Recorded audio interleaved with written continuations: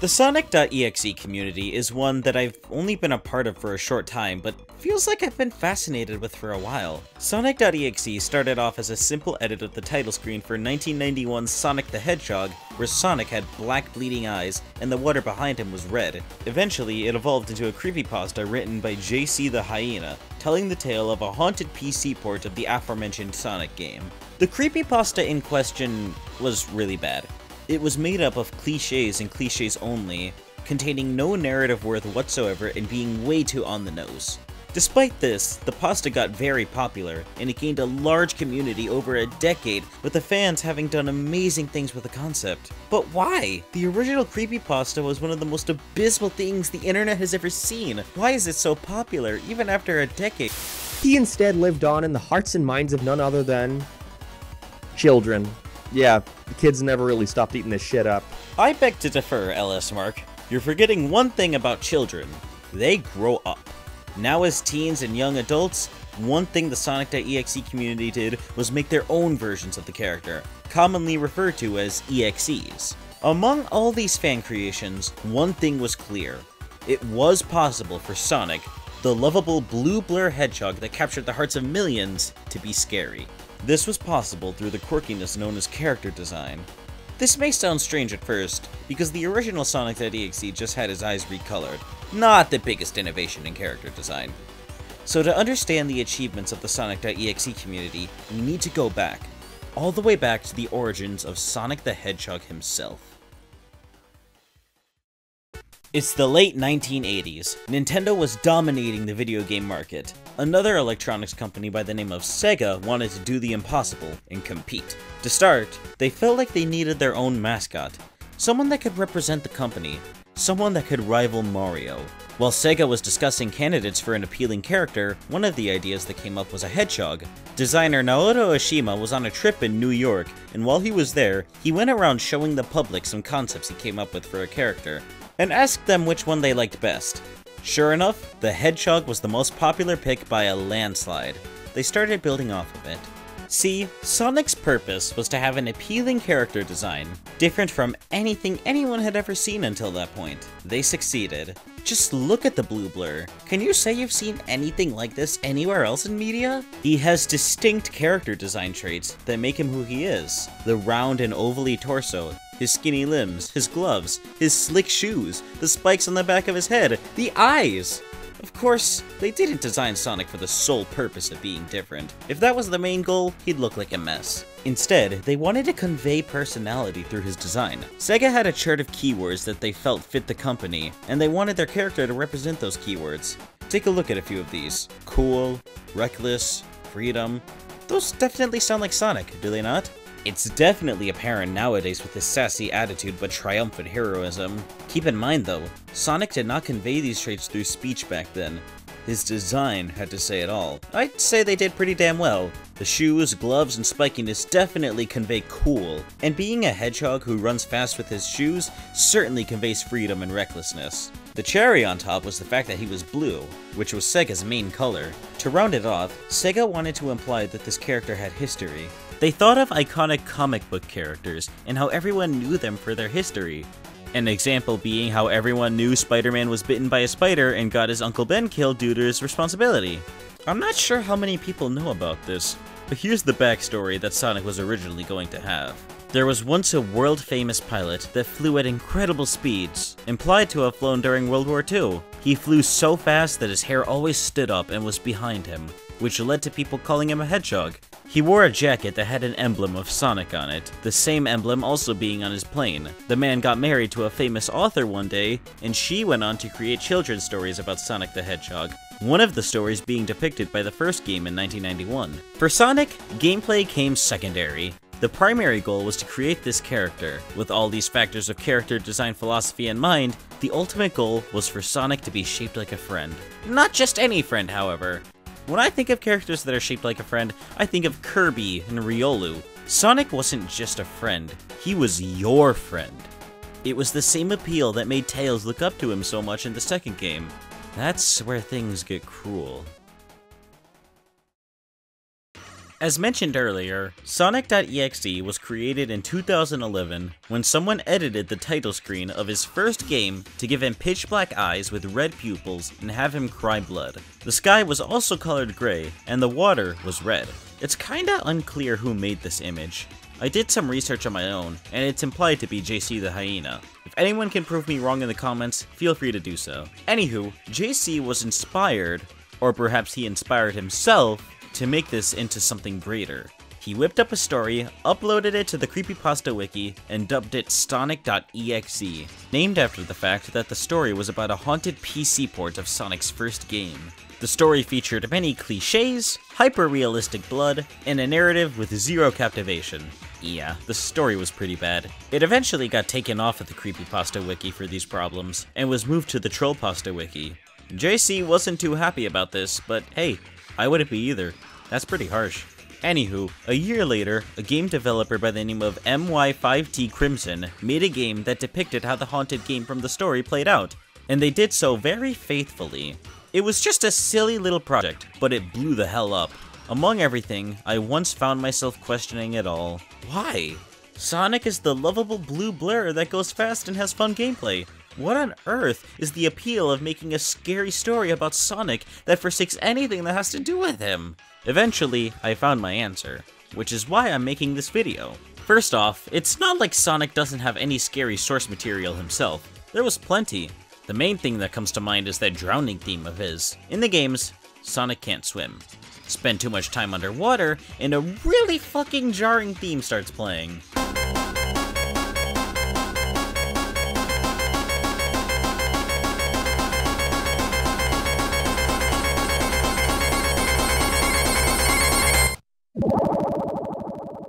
SEGA Genesis chimes kick in as the tempo gradually gets faster and faster, while a timer above Sonic's head counts down to his death, ushering the player to get some oxygen. This is out of nowhere, to say the least.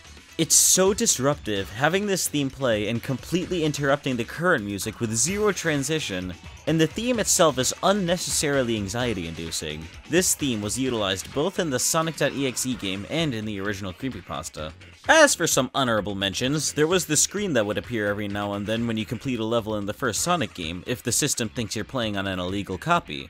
Instead of the cheery music and transition into the next stage, you get text that reads illegal instruction, followed by a bunch of numbers while a strange sound plays.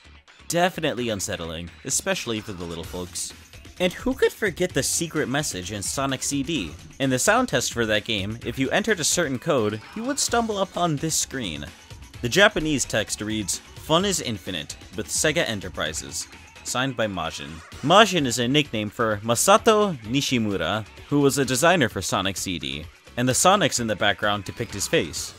It was meant to be a fun little message, saying that Sonic games are fun, but it definitely came off as unsettling instead. It didn't help that the music playing in the background was the boss theme, which was different between America and Japan. The American version was much creepier, with a sinister laugh as the cherry on top.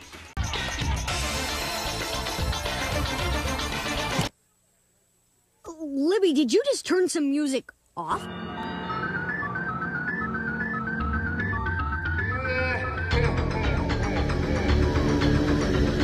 There's also the Sonic Schoolhouse game. Definitely made Sonic's character design less appealing and more uncanny. This is going to be important for later. And the entire existence of Tails Doll? I'm mentioning these things to stress that there are scary elements to go off of in the original Sonic games, so that could explain the appeal of a scary Sonic story. Sonic.exe, however, was more than those things. In the previous segment, I mentioned that Sonic, at his core, is supposed to be your friend. His character traits are supposed to convey this. He's supposed to be cool. Now with his eyes bleeding, one of these cool traits has been twisted. According to Sonic's first origin story, he's supposed to be the hero of a children's book. A story! A creepypasta is also a story. And in this story, he's no longer your friend. Tails holds a deep admiration for Sonic, much like us. Though suddenly, we see our childhood hero and friend bestow the person closest to him with the most unimaginable fate. Who is this guy? Is he still Sonic? What's going on? And then we have Knuckles, Sonic's rival.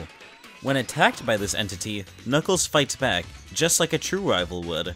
It's only then that we learn that this is no friendly sparring session, and Knuckles realizes it too late. And Eggman, oh boy, that man is always suffering defeat at the hands of Sonic. But to be sought out while standing idle, and to be executed in such a fashion? This isn't Sonic. This thing contradicts everything we knew about Sonic.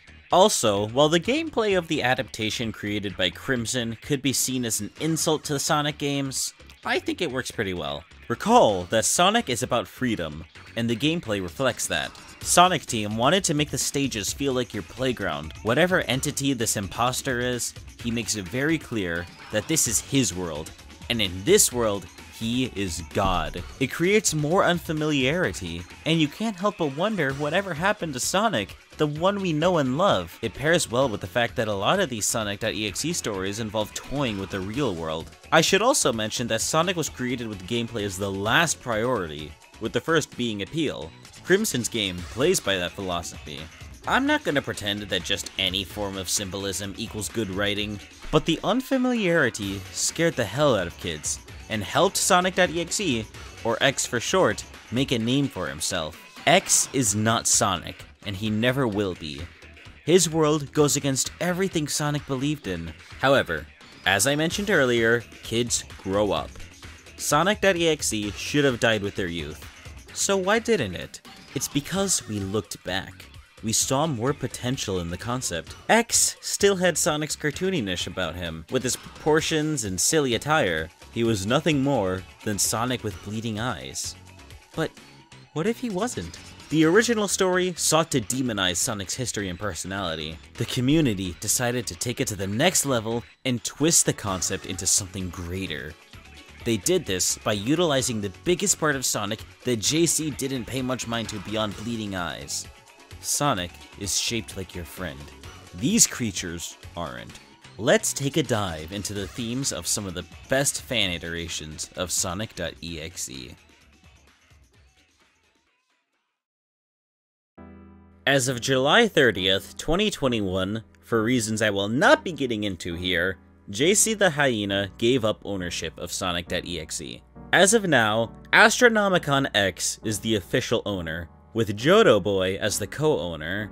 Astra made some big changes. Meet Xenophanes. The most notable difference is his crystallized quills. Besides that, not much is different from Xenophanes' original form, nor has Astra done much with the character. It wasn't until the release of the Versus Sonic.exe mod for Friday Night Funkin', where a man by the name of Rightburst Ultra put their own spin on Xenophanes, that really amped up the creepy factor. In the intro to the mod, it already comes clear that Burst Xenophanes isn't just a bleeding-eyed Sonic. You have the trademark Haunted Sonic 1 intro, but then he stares at you with that creepy smile, and his mouth seems to be drooping? Every reason to fear Xenophanes is given to you both in the first song and the cutscene preceding it.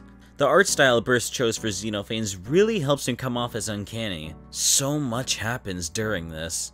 In a few flashes, you see hands inside his mouth, an erect, two-pronged purple tongue, and again, what is up with his mouth? And now he's on my screen, get off! This is the Sonic.exe that originally haunted your dreams when you were a kid. He still has the bleeding eyes, yet he still has Sonic's cartoony gloves and shoes. You thought you had seen it all, but you clearly hadn't. The stuff coming from his mouth is inspired by Lord X by Jodo Boy, who is the co-owner of Sonic.exe as mentioned earlier. Those gloves are supposed to be silly and cartoony, and now you're seeing them crawling out of his mouth. Definitely makes them more freaky. One of the more subtle yet noticeable differences about this Xenophanes is that his limbs are lankier, not to mention that his fur is a much darker blue. The lanky limbs become more apparent in his second song, where he also takes on a different form for a brief moment. His eyes look like Sonic's, but the pupils seem a little big? And his mouth is pretty melty. In the third and final song, we see Xenophanes in his true form. His limbs have become the lankiest they've ever been. He has blood at the tip of his fingers, and his quills have finally become crystallized. Let's review. Gloves? They got blood on them. Quills? Crystallized. Limbs? Lanky. Blue? Darker. Eyes? Bloody. muzzle droopy. Earlier, I stressed that Sonic's design traits were meant to convey the fact that he's your friend. With Xenophanes, Burst sought to mutate and exaggerate those features, which is just a fancy way of saying body horror. This is the ideology that the original Sonic.exe followed, which is fitting since Xenophanes is the original Sonic.exe, but just evolved. The idea was to twist what made Sonic so friendly into something you fear. It started off with bloody eyes, but eventually the concept was expanded upon, and now we have this horrifying beauty. It's simple, but it gets the job done. But it's still simple. There were still other people in the community that wanted to explore new ideas for a scary Sonic, so let's keep exploring and examine something a little more wild. It's easy to forget, but Sonic is a hedgehog. And as Sonic is a hedgehog, Sonic is an animal. He fights for freedom and stops Dr. Eggman from making industrial advances on his turf. He values freedom. He wants to go feral?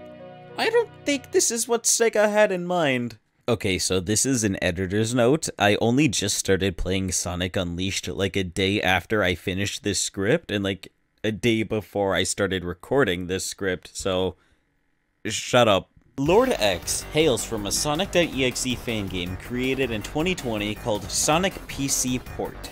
It was created by Jodo Boy for the EXE challenge, hosted by Austrian content creator Luigi Kid.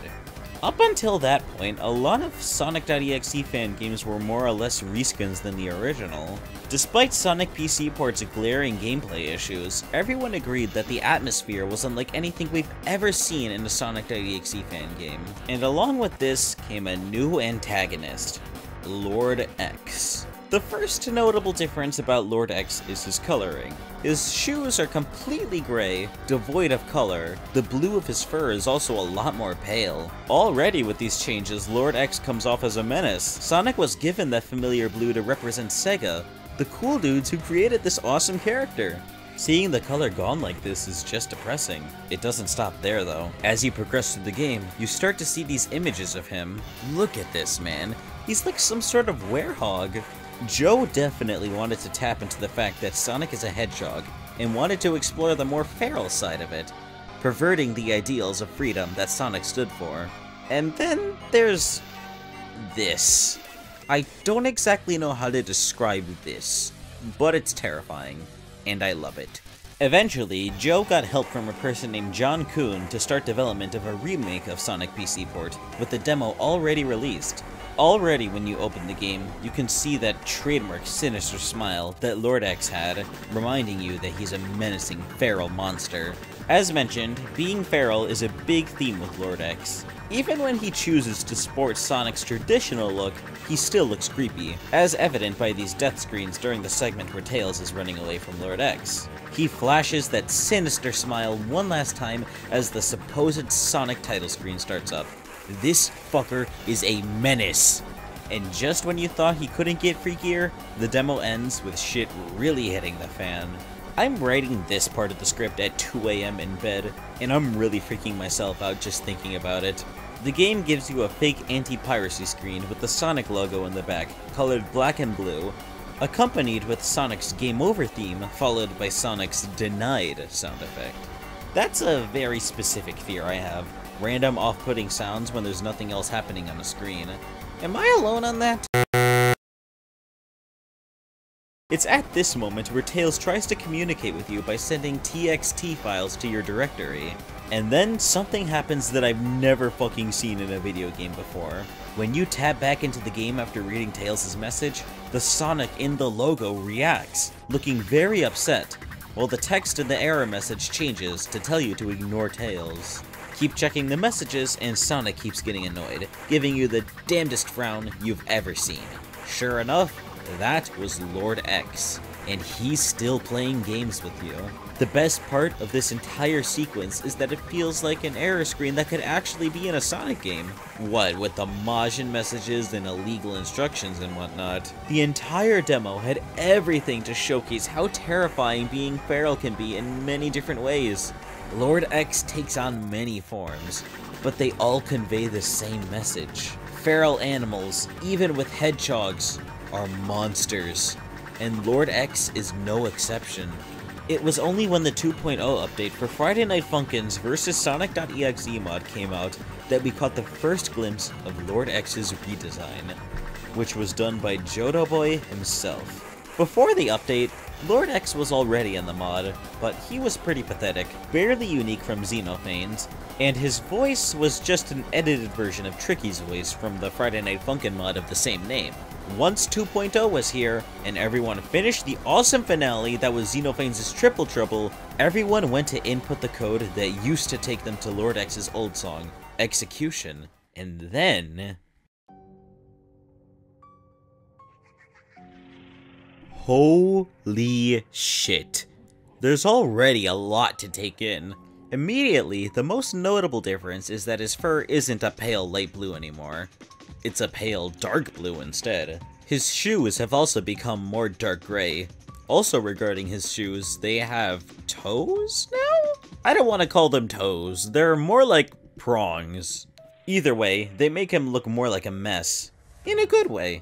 Remember people, we're going feral here. Anywho, there's also something different about the look he gives you. Back then, Lord X would just stare at you with a devilish toothy smile, like he was about to eat you. But here, he kinda comes off as... goofy?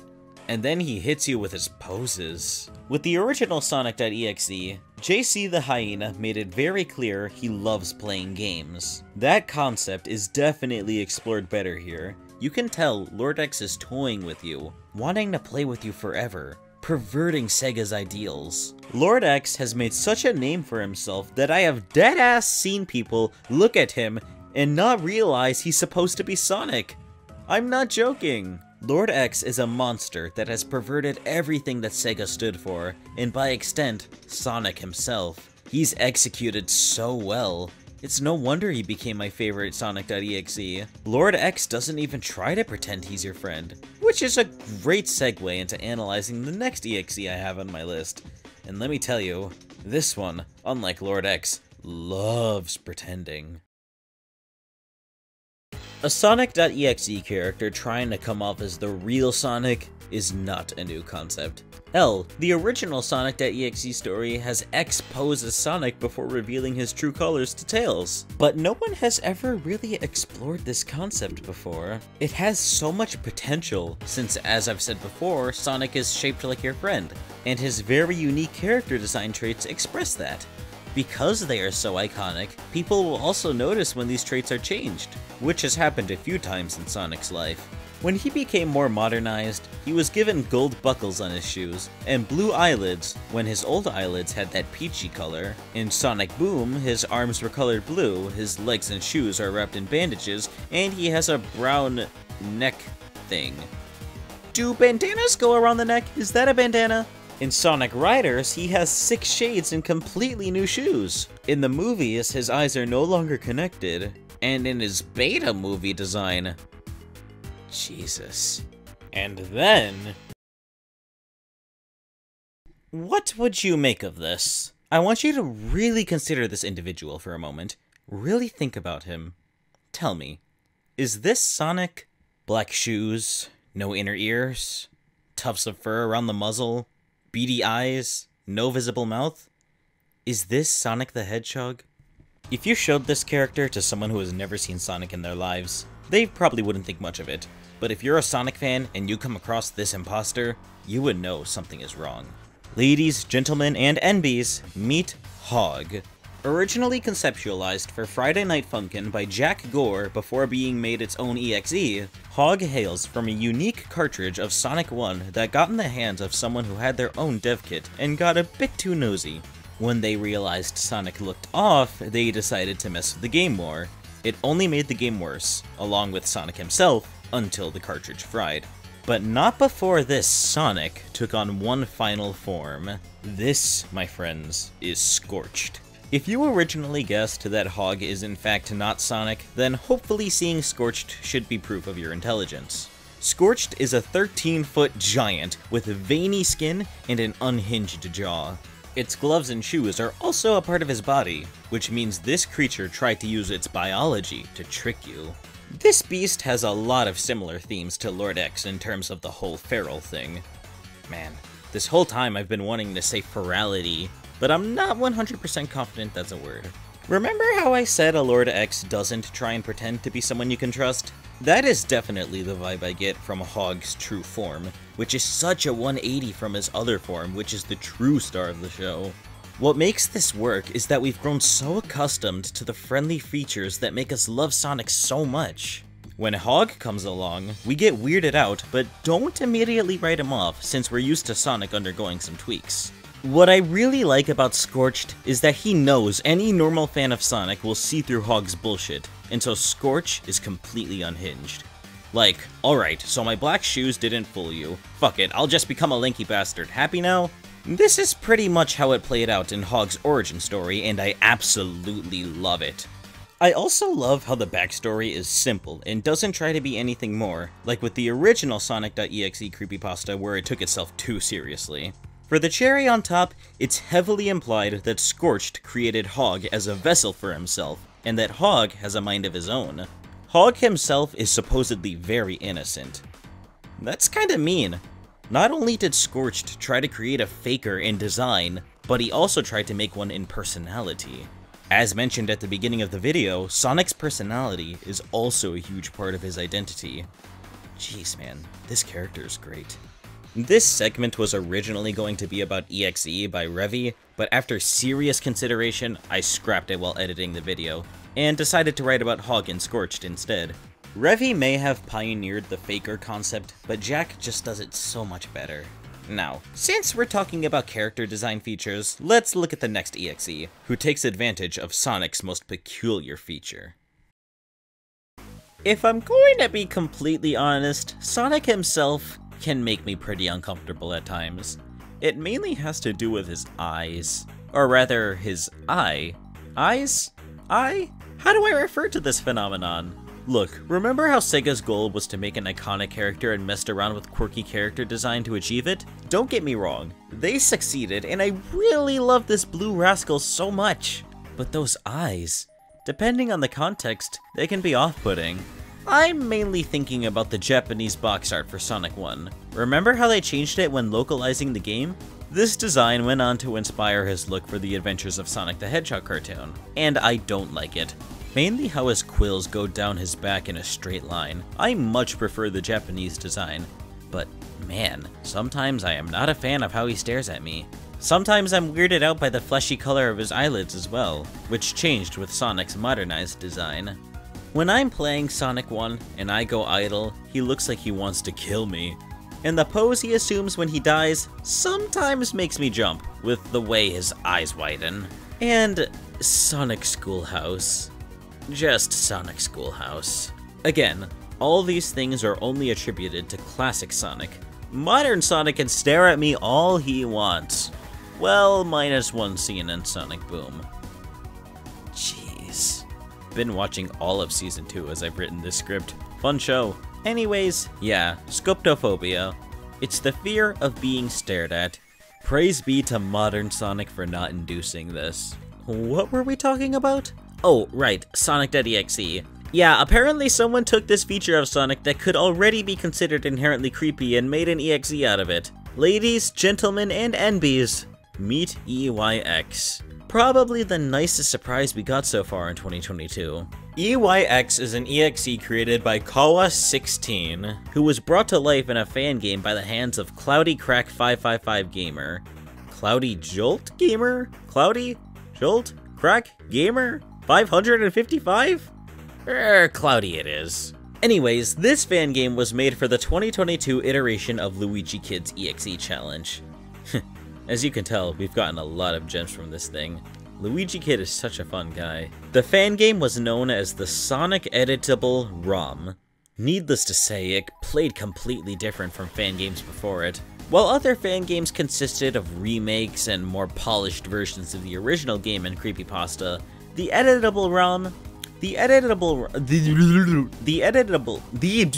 Dude, how do I say this? The editable ROM had its own agenda. its own levels, its own twists, and its own scares. This included Tails chasing Sonic around Green Hill, the player being confronted by Knuckles, playing as Sonic in the Crystal Lake Zone, and a lot more wacky shit.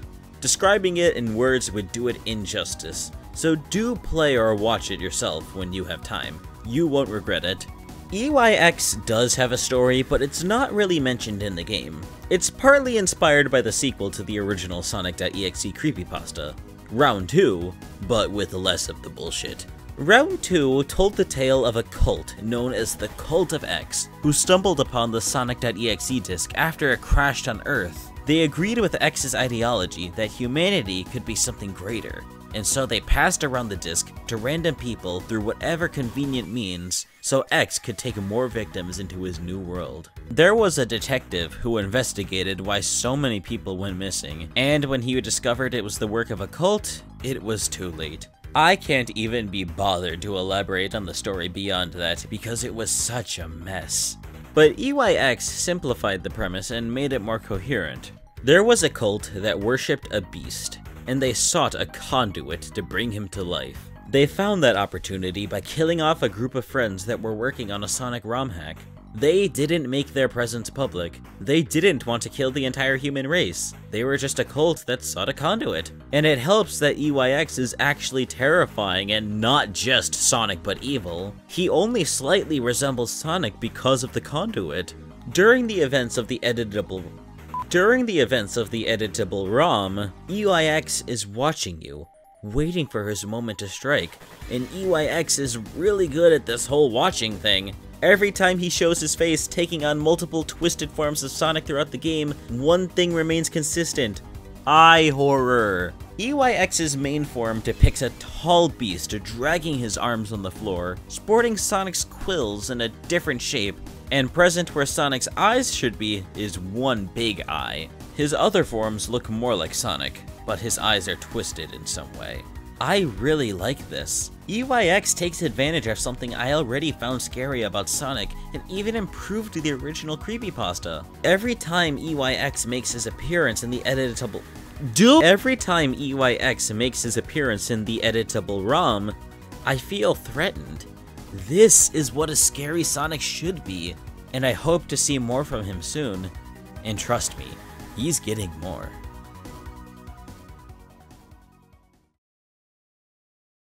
Alright, so originally I was going to do some honorable mentions of some other EXEs, but I found myself bouncing between a lot. And some even tempted me to write new sections of the video, but I don't want to bloat this video anymore. We've gone over all the main themes I wanted to cover. If you're curious, you can check out the Cult of X wiki. It's a wiki that documents all sorts of fan-made EXEs. You can even submit your own. And if you use Twitter, be sure to follow plenty of EXE creators. You'll come across lots of cool things. There are so many more awesome characters out there that I haven't mentioned in this video. Check the description and I'll talk about some of my personal favorites, and link their creators. After spending a while in this community, I wanted to make sure I really got a grasp on what made a good EXE. So among all the other amazing fan creations, I decided to create my own and throw him into the ring. Ladies and gentlemen, meet Zendio. I always knew I wanted to make my own EXE, but I didn't want to jump the gun. It's easy to create an EXE that'll just come off as too similar to any existing ones. The only thing I had in mind from the beginning was the name. A lot of EXE names start with X or EX, and Dio is just Italian for God, which is a huge theme for the original Sonic.exe. The whole I am God thing was pretty dumb to start with, but it's possible for it to be used correctly. Here, though, it's nothing more than a name. The idea for the design of the character came to me in bed when I thought, man, I wonder what kind of EXE would look cool and terrifying should they emerge from the darkness. Immediately after that, everything came to me in an instant. It was a huge eureka moment.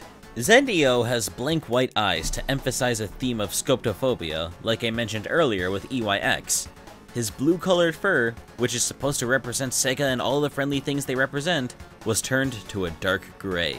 One problem I always had with some EXEs is that they still sported Sonic's cartoony look, with his funny shoes and whatnot. My solution was to get rid of his body entirely. I made his nose pointy when I realized I couldn't get rid of that. Sonic's nose is also a silly cartoony trait, you know.